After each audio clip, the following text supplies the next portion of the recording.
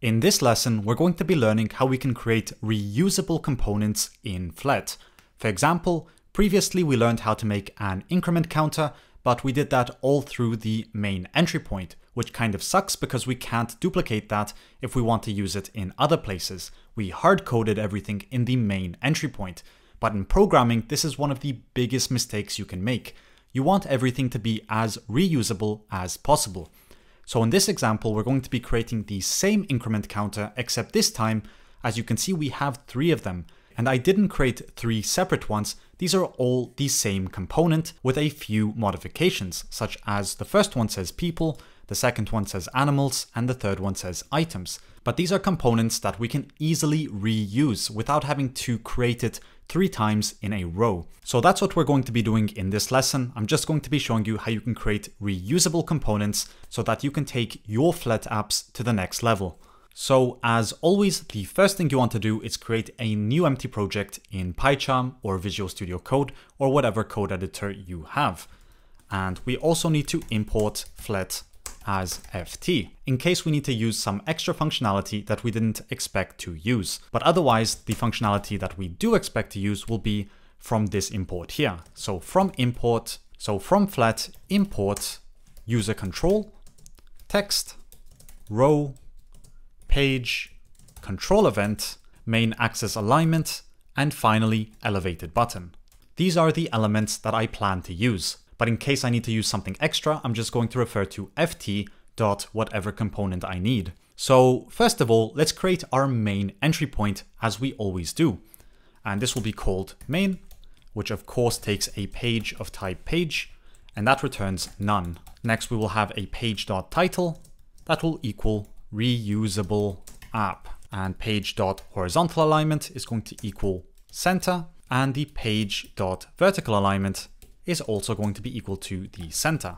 And down here, we're just going to add a to-do that we want to add 3 increment counters. So here we'll type in 3 increment counters.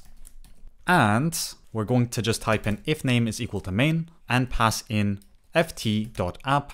And we're going to set the target to main. So that's the basic setup of our window, but we still need to create the functionality for those increment counters. And to do so, we're going to create our very own custom class called increment counter.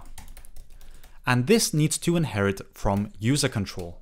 And user control just allows us to build isolated and reusable components by combining existing Flet controls. And a user control behaves just like a normal control, which means it can have methods and properties. Anyway, let's continue with building our very own custom component. And the first thing I want to define is an initializer, and that's going to return none. But there are a few parameters that I want to provide, such as the text, which will be of type string, and the start number, because maybe we'll have an increment counter that starts on a different number, but the default will be set to 0. Then once we provide an initializer that inherits from some sort of parent class, we're going to have to call the super call so that we can initialize the user control as well. Then we can type in self.text is equal to text, and self.startNumber is equal to the start number. And the only component we're going to initialize here is the text number, which is going to be of type text, and that's going to equal a text with the value set to the string of the start number. And I want the size to be big for that, so I'm going to set that to 40. Next, let's create the functionality for the increment counter. And the only functionality we're going to have here is a method that increments the counter. So to do that, we're going to type in increment, and that's going to also take a second parameter besides self, which is going to be of type control event, and that will return to us none. Then the self.counter doesn't quite exist because I copied my other code wrong. Instead of start number, this should be the counter. But now the self.counter will exist, so we can increment it by 1 each time we call this method.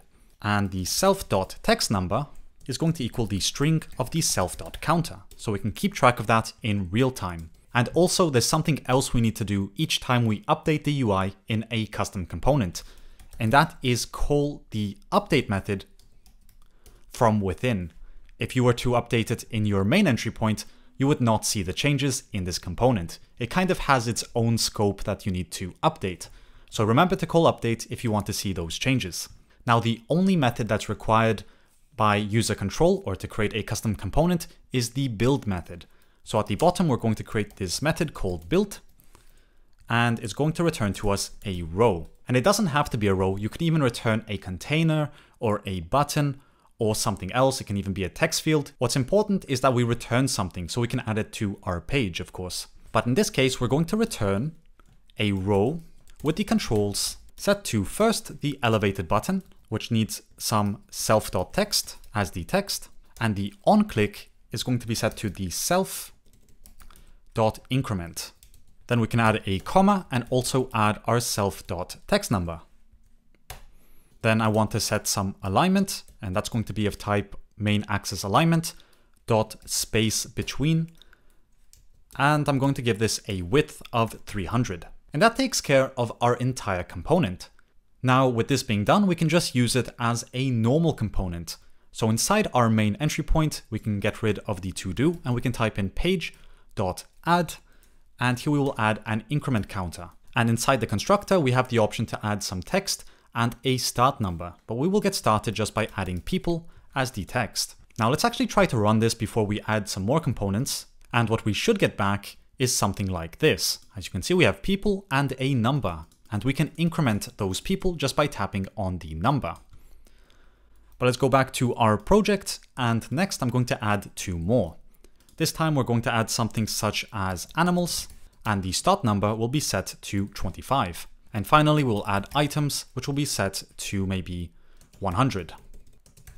Now let's run that one more time, and I actually have it on a different window, so I'll drag it here. And this is what we will get. We will get 3 counters with the start numbers that we specified, and we can increment them from there without any issues. So this ended up maximizing the reusability of our application, or of the components in our application. So we didn't have to recreate that increment counter each time we wanted to use it. And in programming, this is the ultimate goal, to make everything as reusable as possible. But that was actually everything I wanted to cover in this lesson. It was a very light introduction to how you can make your application much more reusable in Flet. In the future, we're going to continue building upon this so that we can build some super awesome apps before ChatGPT replaces us. But anyways, with all that being said, as always, thanks for watching, and I'll see you in the next video.